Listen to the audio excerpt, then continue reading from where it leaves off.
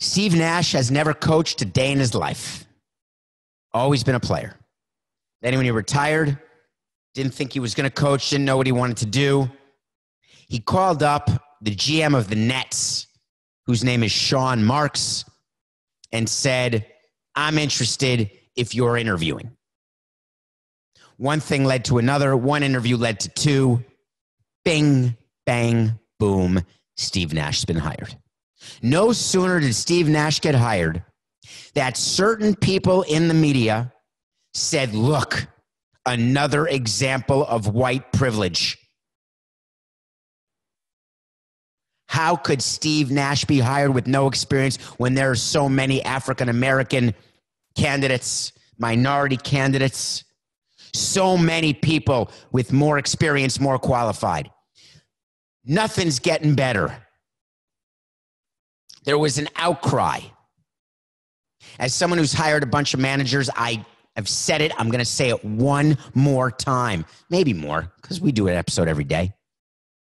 We hire the best people for the job. I don't care what your color is. If you're not qualified, you're not being hired. If you are qualified, you're going to be hired. I don't care if you're white, brown, purple, pink, or red. Can you manage a game? You think the Brooklyn Nets are in a position where they're going to purposely hire a white person or a black person or a brown person or a purple person or a red person? They need to win games. They've got Kevin Durant and Kyrie Irving. They haven't done anything.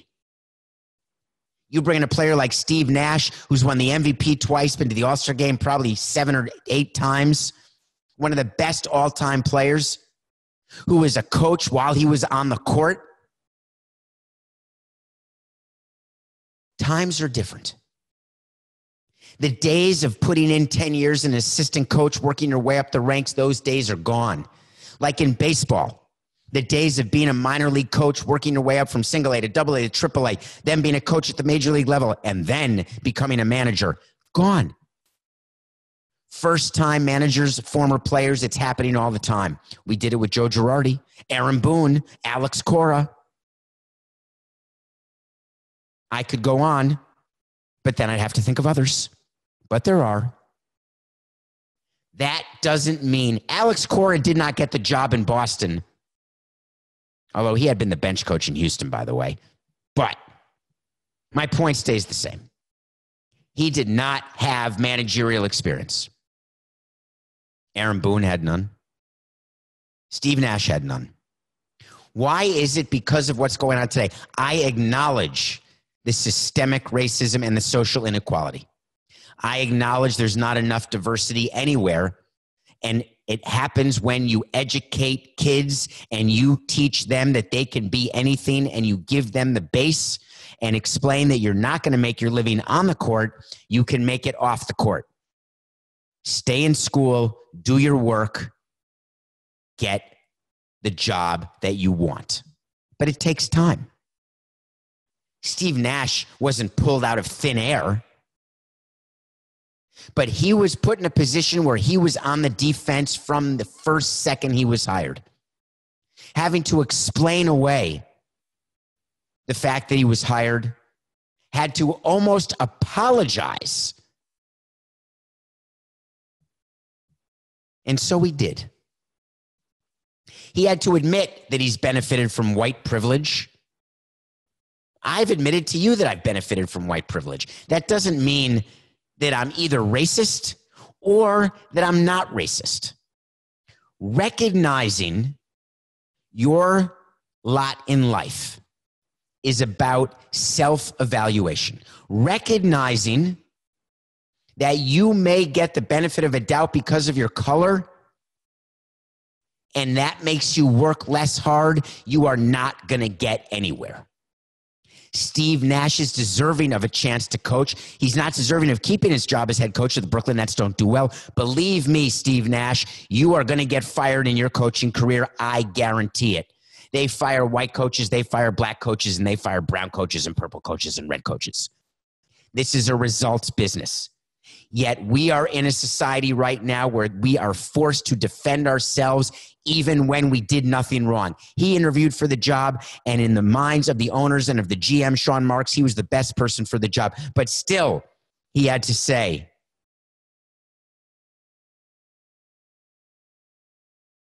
that I'm not saying this position was a factor as far as white privilege. I think as white people, we have to understand we have a certain privilege and a benefit by the color of our skin in our communities. We have a long way to go to find equality and social and racial justice. I hope that I'm a great ally in that cause. Steve Nash has been an ally in that cause his entire life. The reason why you didn't get Steve Nash to say that he was hired simply because of his color is because that is BS. It's horse hockey.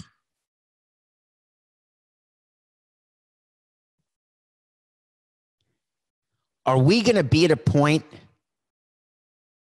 where anyone who's hired who's not a person of color has to defend himself, and anyone who's hired who is a person of color doesn't necessarily have to be qualified? That's an insult to the qualified people of color who deserve jobs.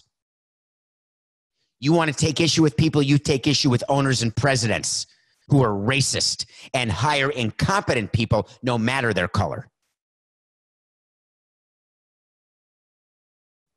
Organizations are bending over backwards, and when is it too much? Word came out yesterday about the Academy Awards. Did you read that? Academy Awards have new rules about who can be nominated for Best Picture starting like in 2024. They have to satisfy one of 4 criteria. You have to have a person of a minority in a supporting actor or above role in your movie, certain percentage in the crew, etc., in order to be considered to be a Best Picture candidate. Do you know what that becomes when you do things like that? It becomes a check the box. It becomes a worksheet that a producer has to make sure is filled out before a production happens. Oh, we need 30% of this. We need 5% of that. When we were building Marlins Park, we promised to have minority business involvement. We promised that we would have not just minority-owned business, also women. We had to submit to the county every subcontractor for the ballpark, and we had to categorize them. There was never a moment where we would give a contract to a company not deserving because they were minority-owned. There was a time when we had to give a contract to minority-owned businesses to make sure we were at the right percentage, and it was at a price that was not competitive. It brings up a fascinating question. Should you be forced to make a hire of a company that's more expensive, buy a product that's more expensive, a service that's more expensive, a coach who's less qualified? How far do we go? Is it suitable if companies are literally saying, this is something else we have to do? Is that furthering the cause for equality? Not to me. Not to me.